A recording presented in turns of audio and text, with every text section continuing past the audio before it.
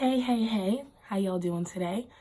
We are going to be doing a biography on George Lamming, who is an amazing essayist, novelist, poet, Caribbean public figure, great guy.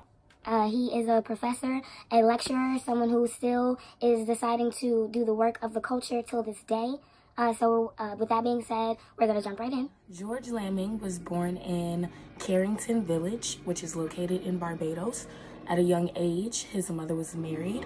They then moved to St. David's Village. This is seen here. George Lamming was an attendant at Roebuck Boys School, where he received a scholarship for Cobermere School, where he met his professor, Frank Collymore. Frank Collymore was the man responsible for moving and inspiring Lamming to continue his writing and his work. After Lamming graduated from Cobermere, he moved to Trinidad. In Trinidad, he decided that he wanted to become a teacher himself, so he went to the El Colegio de Venezuela and taught for 4 years. In 1951, Lamming decided that he was going to go and migrate again to England. In England, he began as a factory worker, where he was able to scrape enough money and work on his writing, his poetry, and his essays to become a broadcaster at the BBC. In 1951, Lamming decides it's time to write his first novel, and he publishes In the Castle of My Skin.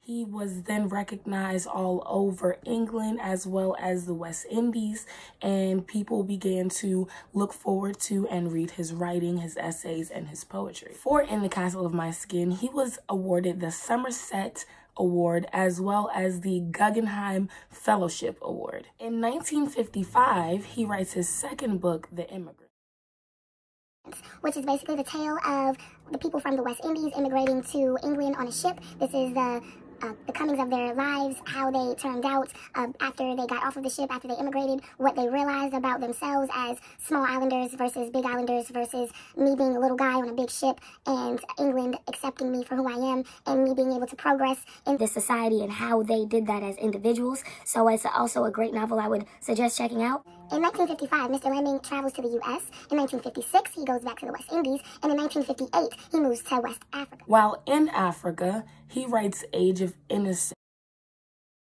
which is another awesome novel that I would suggest you guys checking out. Well, all of the novels are pretty awesome, but to continue, in 2 years later, he writes Seasons of Adventure. And this is where he begins to lecture and go to different schools and inspire different students. He decides to go to the University of Nairobi, and he takes a 12-year hiatus on his writing career while going and traveling through the countries, just inspiring the culture and letting students know what he's seen, what he has to offer, and what he has learned. And he still continues to go to universities and travel today. Mostly in the U.S., he has gone to the University of Texas, the University of North Carolina, Brown University, Cornell University, and a whole bunch of others. He continues today to teach at Duke and Brown University on a regular basis. Actually, he has a lecture coming up November 18th at Brown University. He continues on to have a primary school named after him, George Lamming Primary School, which is located in Flint Hall, St. Michael. In 2011, Brown University awarded Mr. Brown with a series of events. In 2011, Mr. Lamming did a panel discussing Columbus as well as national identity, post-colonialism, and literature. Overall, Mr. Lamming, I hope you see this since you're still alive and kicking and doing your thing. Thank you. Thank you genuinely from the bottom of my heart, and as other students, other professors, other teachers that continue to teach, discuss, analyze your work. We thank you. We appreciate you. We see what you have done, and we're going to wrap it up. George Lamming, the amazing guy.